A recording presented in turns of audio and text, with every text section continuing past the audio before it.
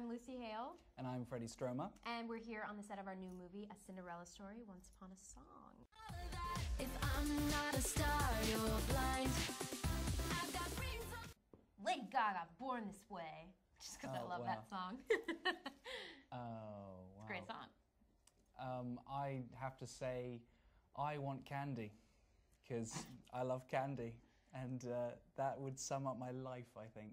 At this moment. At this moment and everything past, present, and future.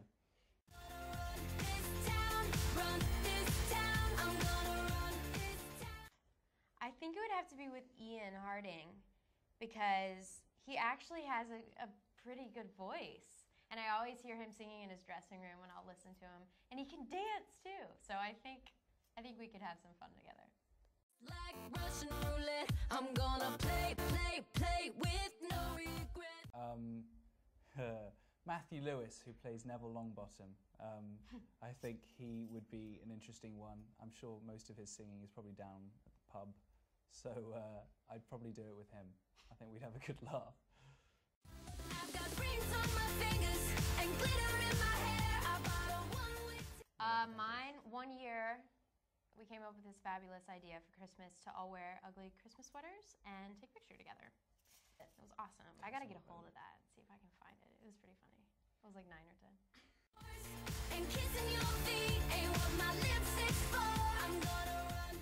You know, a girl who can make me laugh is a big one, and has a nice smile, I guess, and someone who you can spend rainy days together with and not get annoyed at each other.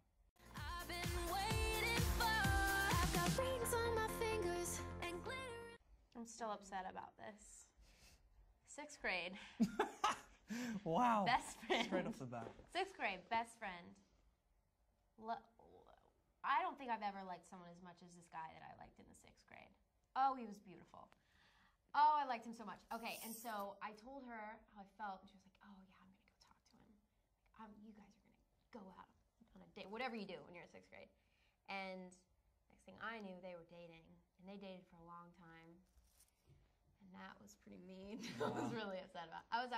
I remember even at that age, like just being heartbroken. It was really sad. When I was a wee nipper, a young little kid. Wow.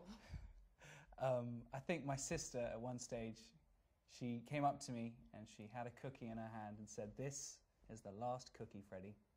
And then she ate it right in front of me. Just terrible. I mean, that's just not on. That was pretty horrific. That's probably one of the worst things that's happened to me. I've had a good life if that's the case.